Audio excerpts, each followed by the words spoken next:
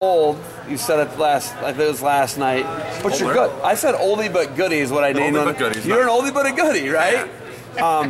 Coming back last night's exchange, picking up the Herculean effort of picking up Schultz, how you did, and a wild exchange. It was a tough one, right? For sure. To bounce back today, how you did. What's it mean to you? It means a lot. I had a tough one. Yesterday were two really tough ones. This morning was a really tough one. But every match I gave it 100% effort. So I was ready for any of the outcomes. Whatever happened was going to happen this weekend, and I was going to wrestle as hard as I could. Can you walk into that sequence last night? Yeah, everybody's talking about it. It was amazing picking him up. Like, did you think you were going to be able to get him up once he was up? Were you like, holy crap? He got that reversal, and I got the quick escape. I took a peep at the clock and saw he had 1 or 2 seconds of ride time, so I knew it's now or never. I had to get underneath there. Kind of got a bite on something, and I just picked it up with everything I had.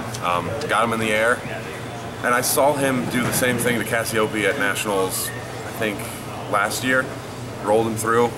Had a nice bite on it. I tried putting him down, slamming the hip, and then I was upside down, and I didn't get the takedown. So it was an awesome exchange.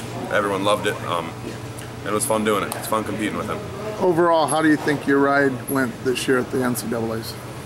The ride at the NCAAs, the ride throughout the whole year was my best season. I am something in 3. It's the best year I've had. Finished 3rd, got my 100th career win there. I couldn't be happier.